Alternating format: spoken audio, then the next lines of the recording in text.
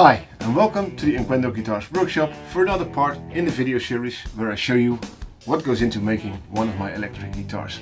In this episode I'm going to start working on the body, and I'm going to start with book matching this beautiful quilted maple top, and hopefully by the end of the episode we've got a guitar body ready with an inlaid quilted maple top. So please keep watching.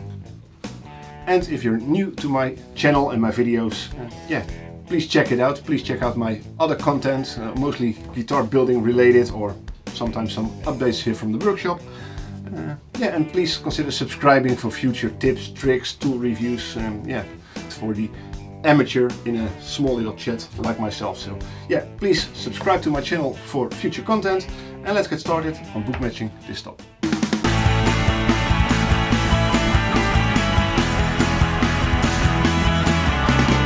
I have a wonderful wood supplier that supplies these already book matched or almost book matched sets. So he's already cut it open for me. He supplies these guitar tops in sets, luckily. But there's still some work to be done. For example, there's not a nice joint line here. It's a bit bowed at the moment, so I have to plane it down just to get a nice and good joint and an almost invisible seam. To get this set lined up as symmetrical as possible, I like to draw in some reference lines, and what I look for in the top is some distinct marks that exist on both sides of this set. For example, there's a very distinct pattern here and a very distinct point in the pattern, and I can reference it on the other side as well. And I look for those kinds of distinct features, and I try as best as I can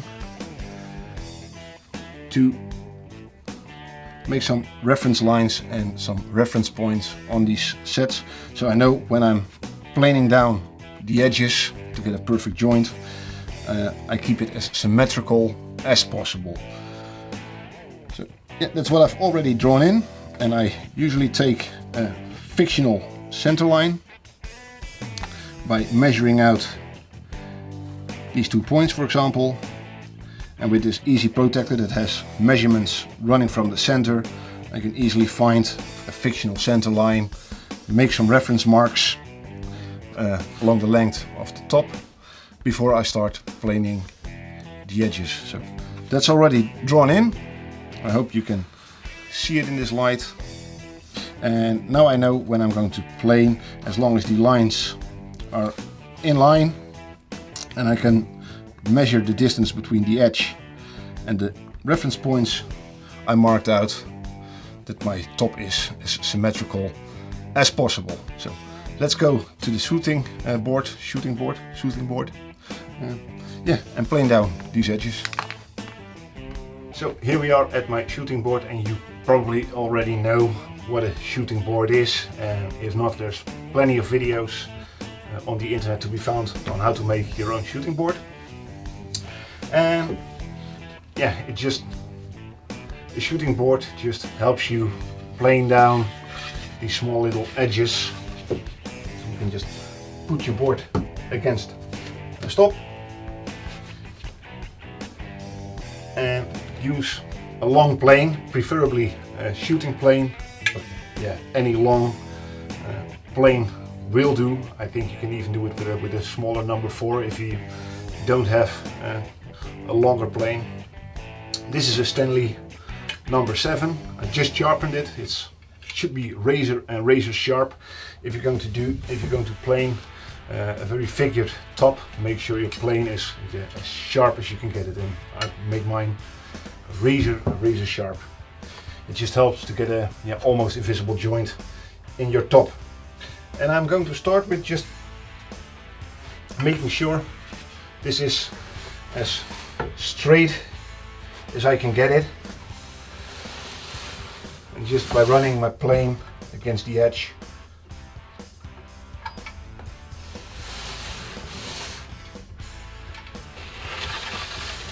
And I start with cutting with almost no depth at all on the blade. And I'm going to increase it with each pass. until I get a nice and thin shaving along the entire length of the board.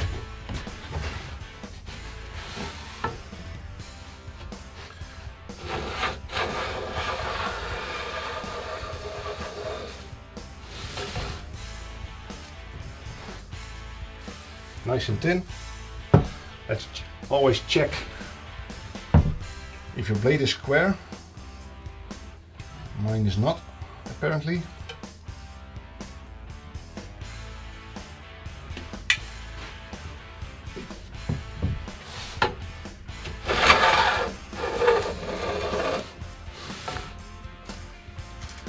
Alright, this is a nice and consistent shaving over the entire length.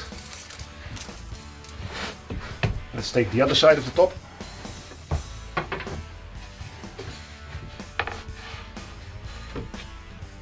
And do the exact same thing. Again, nice and consistent shaving, so this should be straight as well. To do a first test fitting.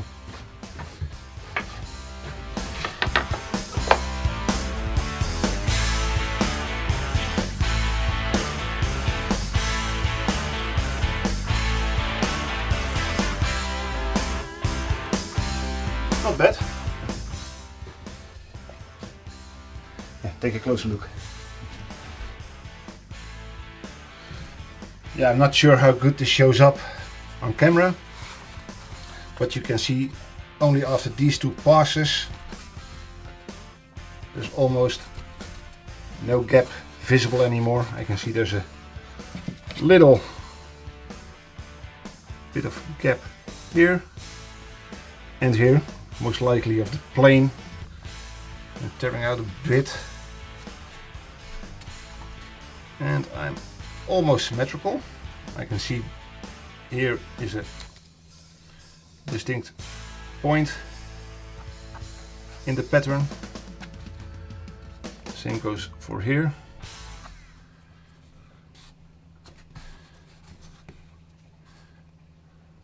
Almost here, so I can take off a little bit extra on this side. Yeah, and I keep doing this until there's almost no seam visible, and I noticed there are all these points of reference, I like to call them, on the pattern of the wood itself.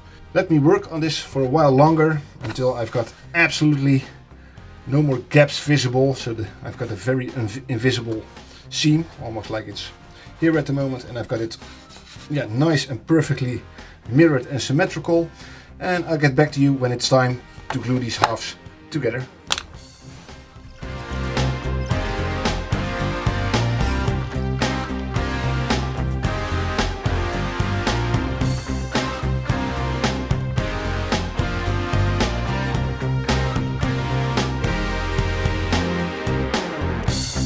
Before we start gluing these parts together, I just want to show you, and I don't know if it shows up on camera, but with the smallest amount of just a light pressure, the seam disappears. You can hardly tell there's any seam, and it's over the entire length of this top. There's no seam visible, and this is what you're looking for. Yeah, let me set up for the glue, and I'll see you there. So I'm all set to start gluing these two pieces, these two sides of the top together. But before I start gluing these two sides of the top together, I always do a mock-up clamping, just to see where I'm at, if I need a lot of pressure or none at all. If my clamps are set up correctly, I'm using some homemade clamps. I always like to use a solid block for one side. Yeah, I think it helps in dividing the pressure of these clamps. This one is especially a bit tricky because I've got still a piece of live edge on one side of the top, but I can't remove it because I need the width at this point. So I'm going to do a mock-up clamp up just to see if I might run into any difficulties. Yeah, before I apply any glue. So let's start by tightening the middle one a bit. This is good.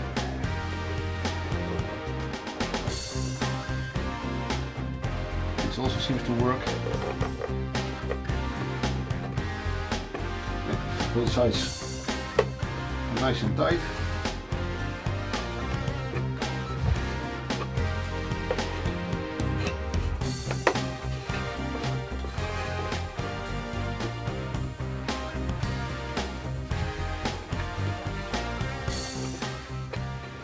And almost no visible seam, so this should be good to go.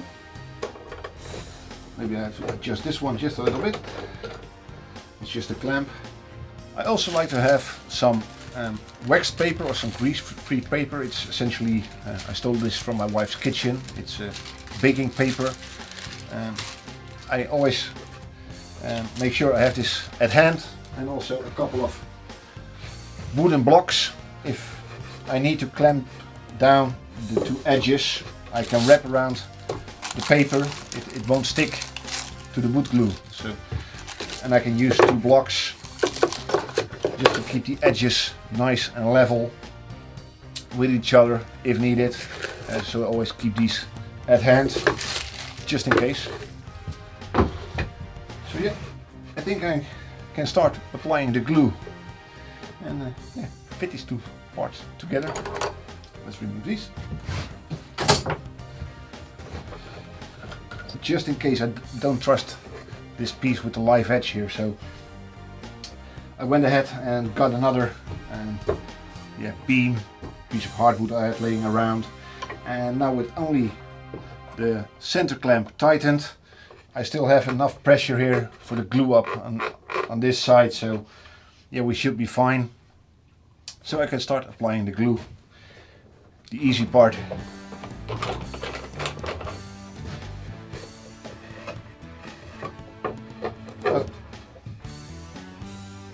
Almost forgot to mention, because I'm using homemade wooden clamps, I've added a piece of PVC tape, again non-stick, for the wood glue onto these beams, just to make sure I don't accidentally glue my top to my clamps, for anyone wondering.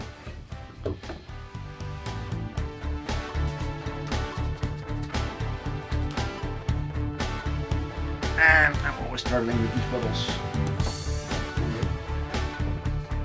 So, yeah, here we go. Drop.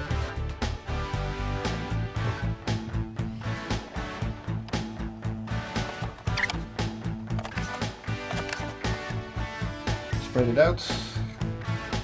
Don't use too much.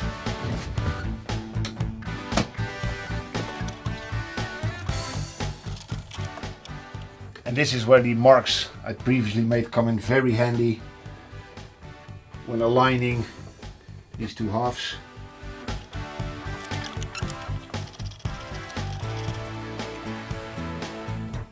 I really enjoy this kind of work. It's not difficult, you only have to be precise. And it's one of the things that shows even when the guitar is finished. It's one of the first things that you notice is the book matching of a top. And I might be repeating myself, but yeah, it just takes time. And I know, it's my hobby. I don't have to take my working hours into account just yet. Well, the edges are level, so I don't need the additional clamps. I can leave it as is. One thing I'm going to do is remove the squeeze out.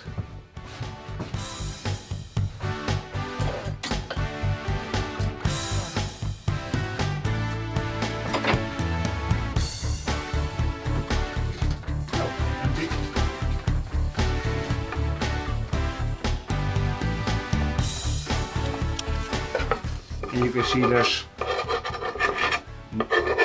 no edge nothing.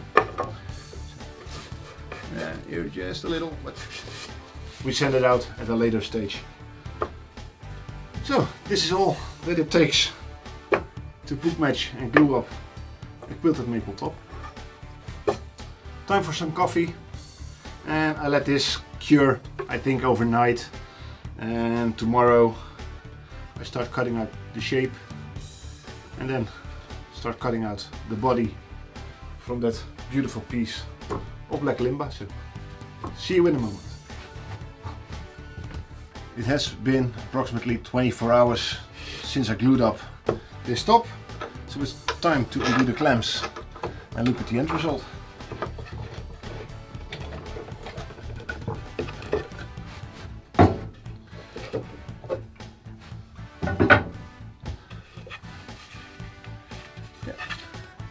And here's our glued up top. It's, I think, fairly level, fairly straight, not much cupping and bowing going on.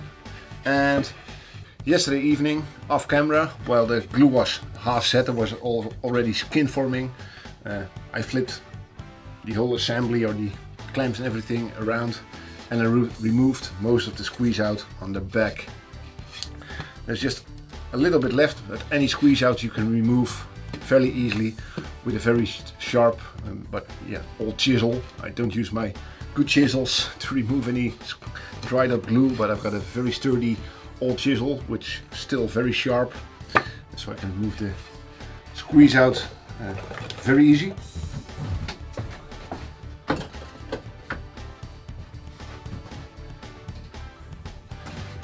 Here it is, a very old but very sturdy chisel, still sharp, and I can fairly easily remove the squeeze out.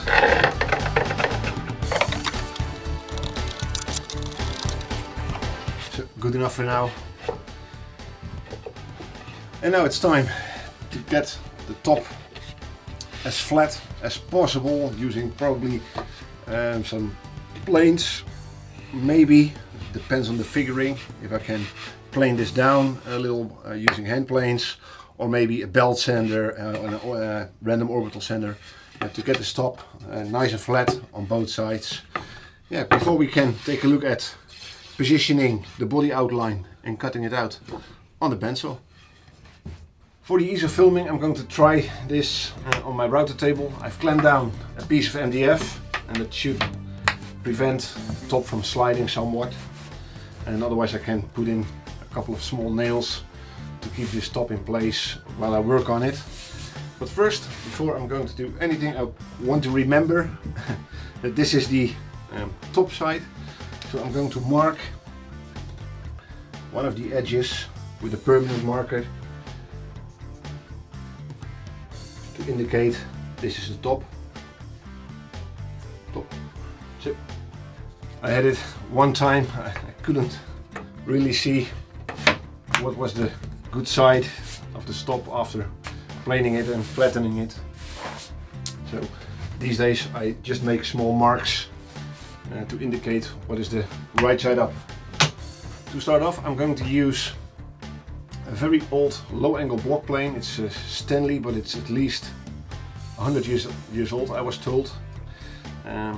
Yeah, very nice and little hand plane. You see me use this all the time because I don't know if it's the original blade or not, but you get it razor and razor sharp, and it copes quite good with the quilted maple. And I'm going to use just the very shallow cut and remove some of the humps present in this top still.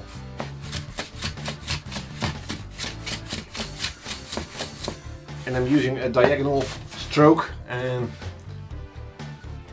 I don't know if this is the right technique which is taught at schools, or but it's a technique I use and it works for me. So, and that's the point of my videos. I'm showing you the techniques I use, and maybe you can adopt them, use them yourself, but I'm self-taught, I had no formal training in woodworking whatsoever, so most of the techniques I found out the hard way. Yeah, and they work for me. So.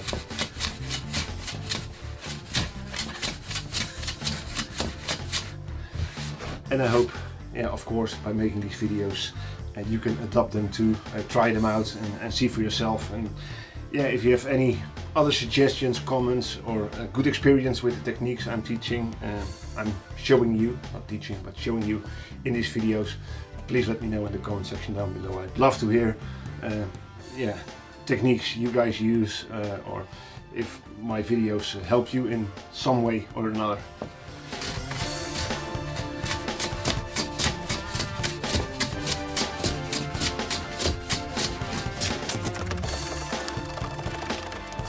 And I'm noticing while I'm planing that here's a high spot, but you can see probably after just a few passes, the light might be a bit bright,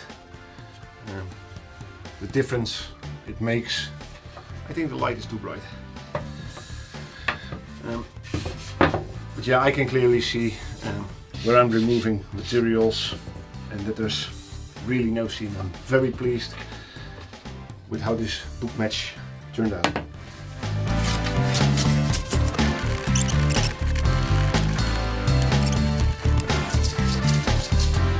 Yeah, I'm taking so little off with each pass, it's almost sanding, but without the dust.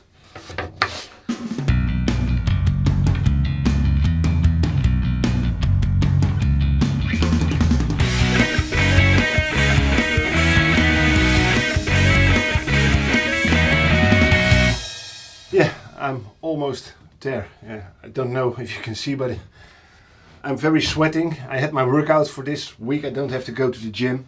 Yeah, it's a hard job doing it by hand. So if you have access to a good planer or a good drum sander, don't hesitate to use it. Yeah, it's that I don't have the budget or the space to fit in more big machinery like a jointer, thicknesser or a drum sander. Otherwise, I would have one. So if you have access to a planer thicknesser with a good set of blades, or preferably a drum sander, yeah, use it. It saves you a lot of time. I'm almost there. I think now I'm going to use my belt sander just to give it a quick sanding and smoothen it out real good. And then it's time to fit the template and cut it out on the pencil. So I've got my big belt sander and of course a dust mask. I'm going to fine sand, I'm going to flatten out this board even more with my belt sander. It's an 80 grit sanding belt, and just to be sure I screwed in two little screws here at the back in the MDF plate or in the MDF board that's underneath there, because as soon as you touch your top with your belt sander, it pulls it down and it flies through your workshop, and you want to prevent that, of course. So belt sander, dust mask, and here we go.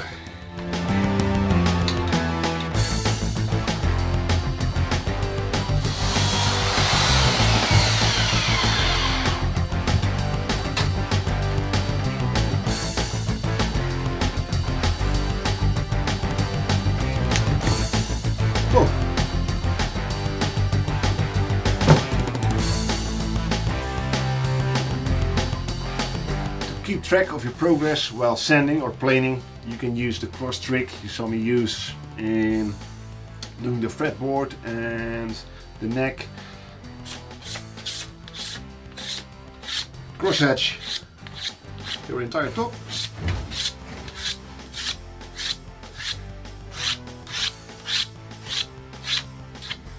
And of course the spots where the cross hatches disappear first are your high spots, and you need to keep working on them more, and where the marks are still present, you don't want to sand that area too much. First take down your high spots until all your markings are disappearing equally, so you have to remark once in a while just to keep track of what you're doing. You should end up with a nice and level surface.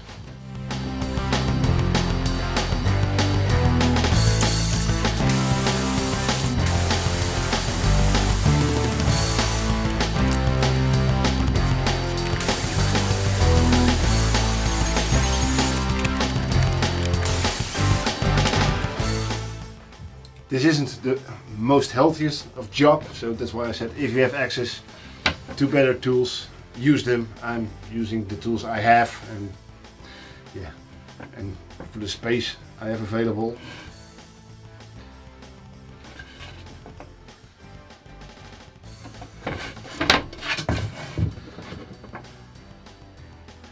And of course, while sanding and planing, once in a while, check the thickness of your top. I'm very pleased with the end result. For now, it's flat, and that's what mattered. Yeah, let me clean up the shop a bit. Let's get rid of all the dust, and I'll see you in a moment.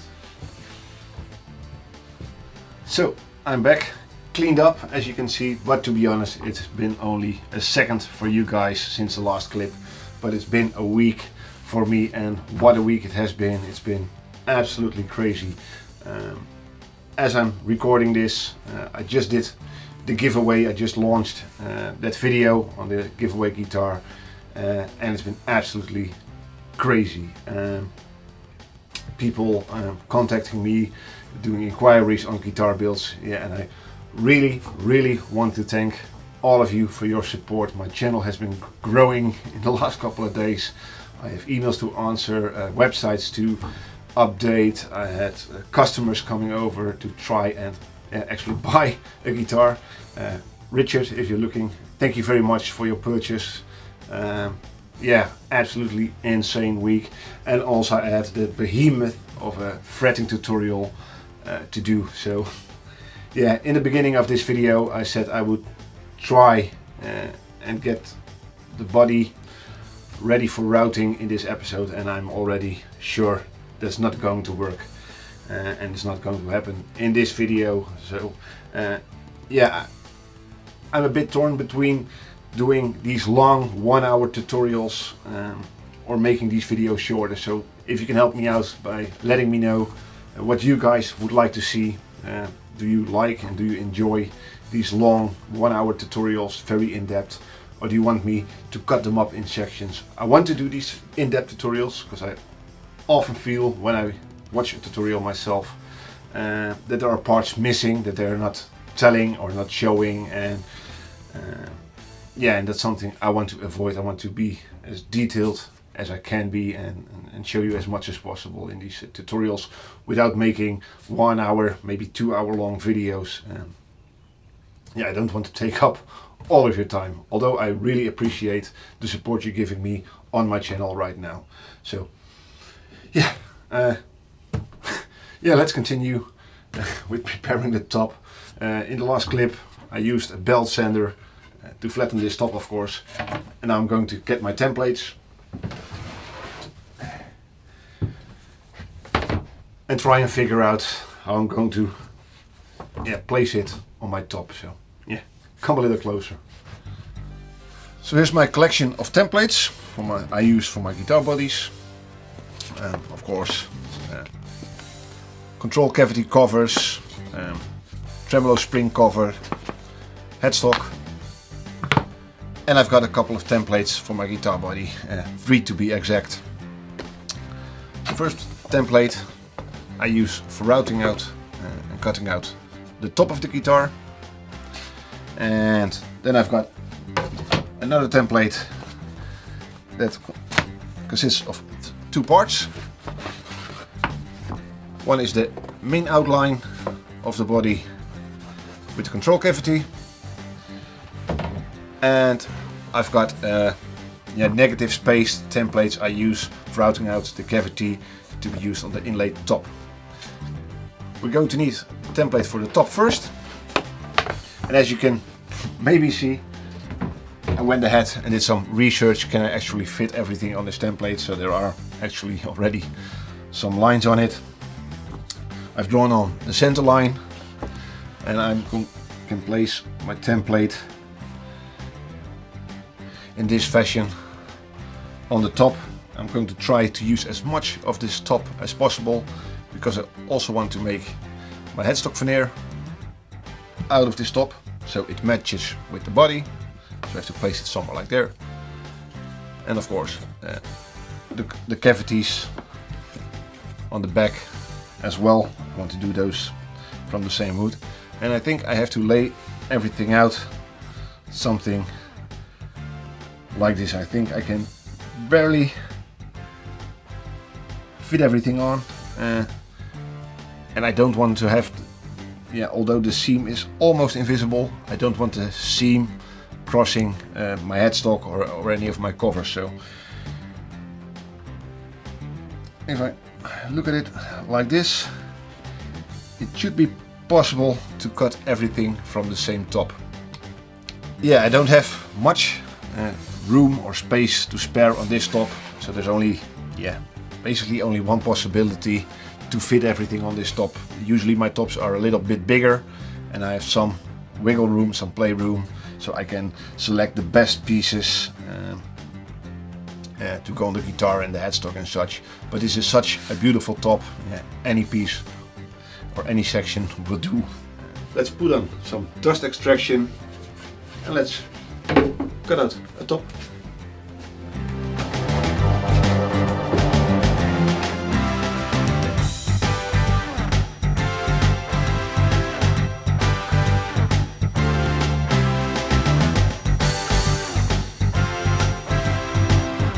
Here we've got our nicely cut out top, and as you can see, I always leave 1 or 2 mils of an edge between the actual line and where I make my cut. So don't try to cut too close to the line, because with this highly figured wood, I've noticed, at least on my bandsaw, it wanders just a little bit. So try to stay away from your line a little, but don't leave too much wood between your line and where you make the cut, otherwise you have a hard time sanding your top to the line using, for example, an orbital spindle sander, or if you're going to do it like I do by using my router table, you've got a very high chance of tear out or even whole sections being ripped off from this thin of a material by a router if you leave too much wood to be removed by a router. So I generally keep between 1 and 2 mils. So let's stick on the template and let's clean this one up. And I'm going to use, of course, masking tape, super glue to stick my template to the top, so I can use a bearing guided router bit to clean up this edge.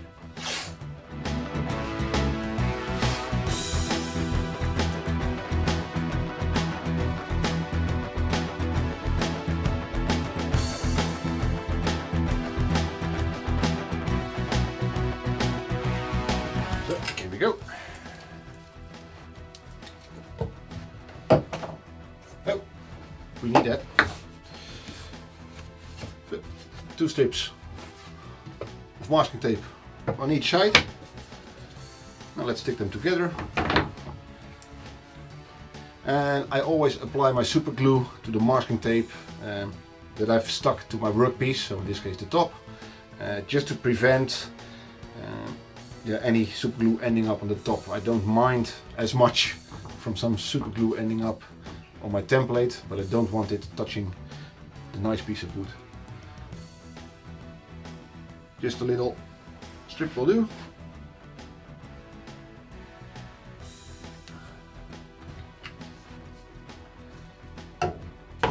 And again, I don't use any accelerator because I want to be able to really fine-tune the placement of my template, and it cures in seconds anyway.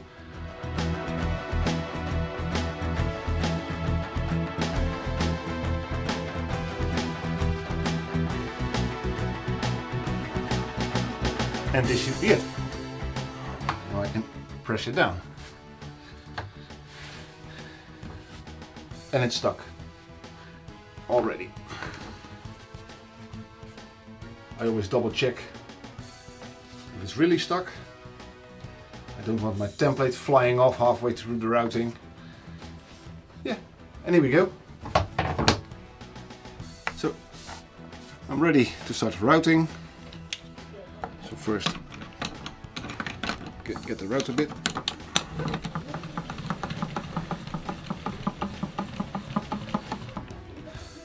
I'm using a router bit with the bearing on top, but if you have another one with the bearing on the shaft side, it's basically the same, only you have to run your template under your table. I can run my top on the table, and I like this router bit. It's a small router bit, it's fairly new, I only used it a couple of times, so I know it's sharp. That also should prevent tear out, and the blades aren't that big, so there's also less chance on tear out. There's a higher chance of getting burn marks, but because I'm going to inlay my top into the body, yeah, they are going to disappear anyway, so don't mind that as much. So set the depth and be sure it cuts all the way, so and the bearing still runs on your template. Put on some dust extraction, yeah, and let's go.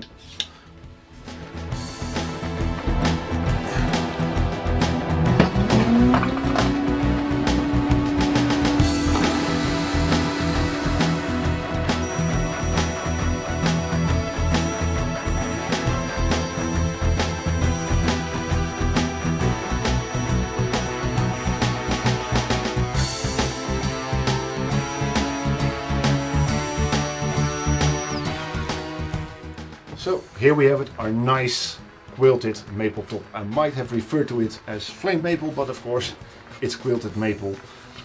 Yeah, almost ready to go. I have to clean up the edges some more, but before I go and do that, I want to have my cavity in the rest of the body ready, so I can make sure I keep a nice and tight fit of this top into that body. But unfortunately that will be in a next video. I want to keep these videos, like I said earlier, I'm trying to shorten them a bit, try to keep them within half an hour. Yeah, and I still want to have plenty of time to explain everything as much as I can and as good as I can in these videos. So yeah, yeah, let me know in the comment section down below, or by hitting that like button, if you learned anything from this video. Yeah, leave a comment on topics you want to see me do. Yeah, and let me know what you think. Coming video will be preparing the rest of the body blank and inlaying this top, and yeah, perhaps the video after that will be a lot of routing, and I might do a special on how to place and how to route a Floyd Rose tremolo in a new guitar body. So keep an eye out for that one. Subscribe to my channel, hit the notification bell if you don't want to miss out. Yeah, and yeah, for the guys already subscribed and following my channel for a longer time, thank you once again for your support the last weeks. Yeah, it meant a lot to me. Yeah, and for the rest of you and all of you, I hope to see you in the next video. But until then, have a nice week.